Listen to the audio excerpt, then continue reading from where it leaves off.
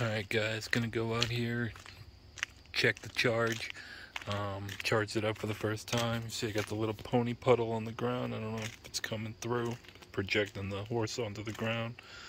All the circles are fully illuminated around the charger, meaning we should be at 100% charge. Let's see what that looks like. Okay, we're in the vehicle, a couple little startup animations. Let's put this on here.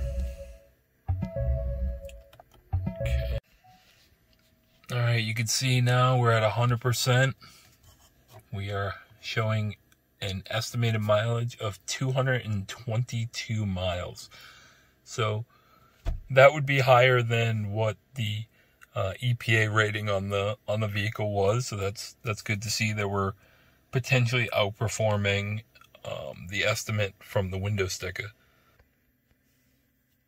Take a look in here again from the charge screen within the settings.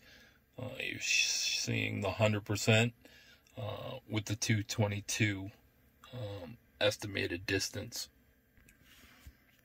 Now looking at the trip calculator, so this is going to include me sitting in the car right now without it running, but let's see where that energy has been going.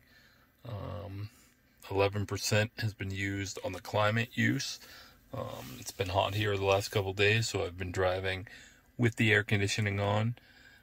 You get 77% coming from the actual driving, 6% coming from accessories.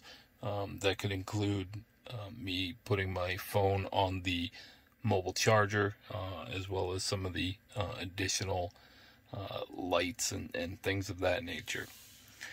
You can see there's also been a 6% of the battery has been associated with that outside temperature. Temperature is going to have an impact on how the pack performs. Of my 454 miles that have been recorded, so that's 10 less than what the car has for a total. I've been driving for we'll call it 20 hours, and I've got an average consumption rate of 3.5 miles per kilowatt hour. So I'll go ahead and drop in some screenshots from the website as well, so you can see the EPA estimated rating, as well as some information. Like, subscribe, do all that stuff. Let me know if there's anything you guys want to know from a person who's driving this as a daily driver. Again, this is the Mustang Mach-E.